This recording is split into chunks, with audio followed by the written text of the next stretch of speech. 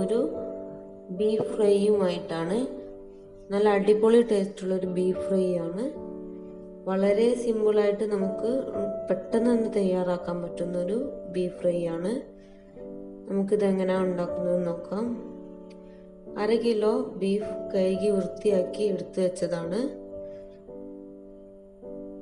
വെളുത്തുള്ളി കട്ട് ചെയ്തെടുത്തത്, കറിവേപ്പില, പച്ചമുളക്, 2 ടീസ്പൂൺ മുളക് പൊടി, ആവശ്യത്തിനുള്ള ഉപ്പ്, 1 ടീസ്പൂൺ മഞ്ഞൾപ്പൊടി.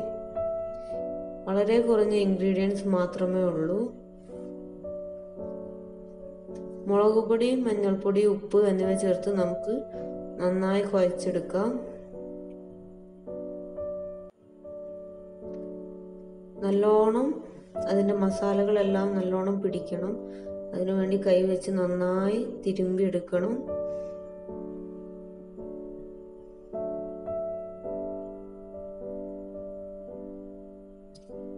ഒരു 2 മിനിറ്റെങ്കിലും കൈകൊണ്ട് ഇങ്ങനെ ആക്കാൻ പറ്റുമെങ്കിൽ അതാണ് ഏറ്റവും നല്ലത്.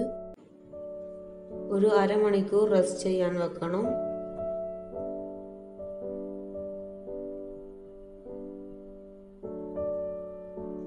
അതിനുശേഷം അരമണിക്കൂറിന് ശേഷം നമുക്ക് എടുത്ത് കുറച്ച് വെള്ളം ഒഴിക്കാം. ഒരു 1/4 ഗ്ലാസ് വെള്ളമാണ് ഞാൻ ഒഴിക്കുന്നത്. എന്നിട്ട് ഇത് കുക്കറിലിട്ട് നന്നായി വേവിച്ചെടുക്കുകയാണ് ചെയ്യുന്നത്. ഓൾറെഡി ബീഫിൽ നിന്ന് വെള്ളം വരും. പിന്നെ കുറച്ച് വേവുള്ള ബീഫൊക്കെ ആണെങ്കിൽ നമ്മൾ കുറച്ച് വെള്ളം ഒഴിച്ച് കൊടുക്കണം. അതിനനുസരിച്ച് വെള്ളം ഒഴിച്ച് വേവിച്ചെടുക്കാം.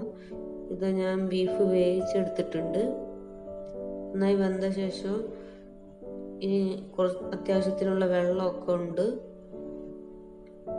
ഇനി നമുക്ക് ഫ്രൈ ചെയ്യാനിടണം. ഒരു പാൻ ചൂടാക്കി അതിൽ ഓയിൽ ഒഴിച്ച് അതിലേക്ക് വേവിച്ച് വെച്ച ബീഫൊക്കെ ഇട്ട് കൊടുക്കുകയാണ്.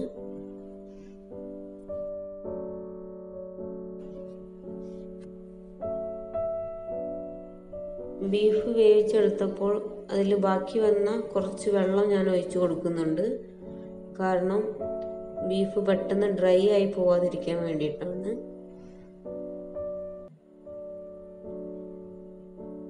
ബീഫ് നല്ല സോഫ്റ്റ് ആയിട്ട് ഇരിക്കും. അതിനുവേണ്ടി ബാക്കി വന്ന കുറച്ച് വെള്ളം, ഒരുപാട് വെള്ളമൊന്നും ഒഴിച്ചു കൊടുക്കരുത്.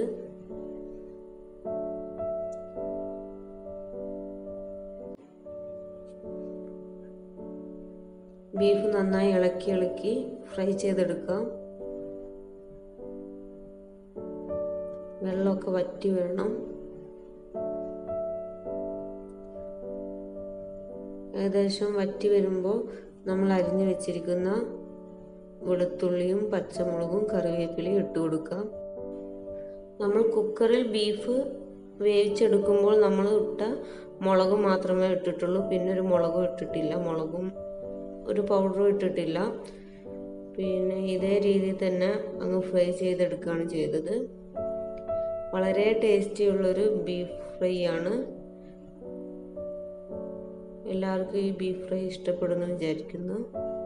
എല്ലാവരും ട്രൈ ചെയ്ത് നോക്കണം. ഇന്നത്തെ എൻ്റെ റെസിപ്പി ഇഷ്ടപ്പെട്ടെങ്കിൽ എൻ്റെ ചാനൽ സബ്സ്ക്രൈബ് ചെയ്യുക, കമൻറ്റ് അറിയിക്കുക, ലൈക്ക് ചെയ്യുക, ഷെയർ ചെയ്യുക.